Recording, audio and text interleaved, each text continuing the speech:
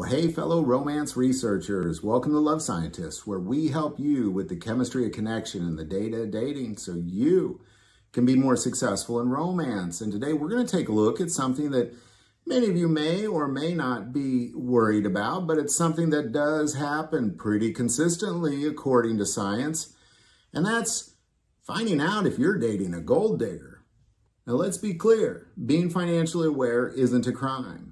But when someone uses love for money, we've entered gold digger territory.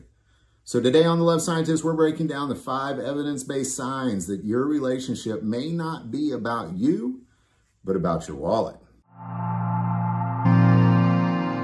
Now, before we get started, I want to be very clear. This is not about bashing women. What this is about some science-based facts that there are people who enter into relationships for financial reasons alone, and trying to identify that could help a person prevent years and years of devastation in their life, not just psychologically, but also financially.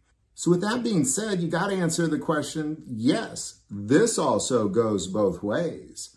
Many times men are bigger gold diggers than women. Men are constantly exploiting women for financial reasons. So this can go either direction. Be very clear on that. All right, sign number 3. Status signaling obsession.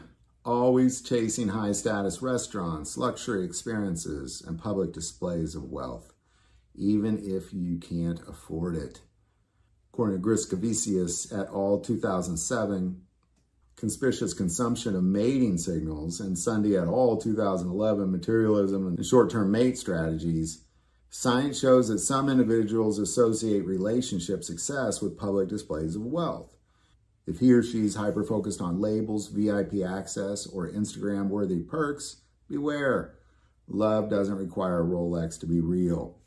And this is also easier to spot today because of social media. You could just look at somebody's social media account and you're going to know if this is the case in many scenarios that they find themselves in their life. Like, you're not going to be the first person they do this to.